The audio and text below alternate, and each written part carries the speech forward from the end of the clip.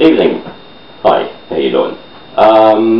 What I've got here is one of my favourite sort of kits. It's the complete Rogers kit that I went and bought 25 odd years ago or so, with the exception of the 30-inch rack tom, which I would have had set up with this, but I've set it up in the full-piece sort of configuration. Basically what we've got is a 20 by 40-inch bass drum, a 12 by 8-inch rack tom, a 16 by 16 floor tom, and a 14 by 5.5-inch Rogers Dynasonic snare drum. Now I've had to sort of do a few little mods on it. First thing was it didn't come in this black laminate. Originally it had what was called the butcher's block brown sort of colour. Didn't pretty much like it, so I covered that with this black laminate that the guys at Billy Hyde's did for me, this would have been about 25 years ago or so. And I put a few different sort of fittings, a Ludwig modular tom mount.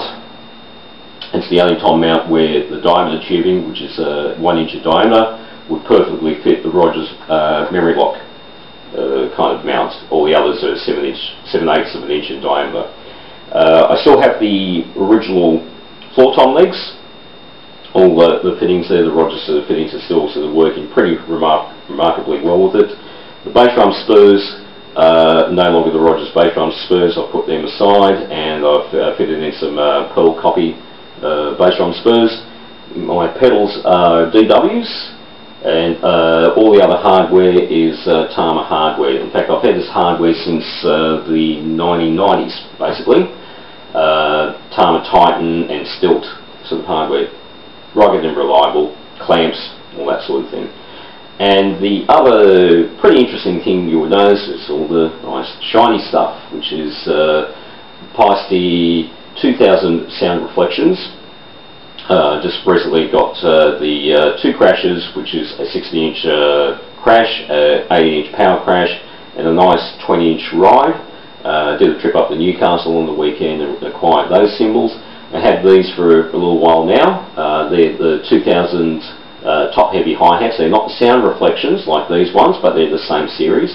And this was a Sound Reflections China many years ago, and I kept on cracking it. It was a 40-inch mini China, small thin mini Chinas, you know, notorious for cracking.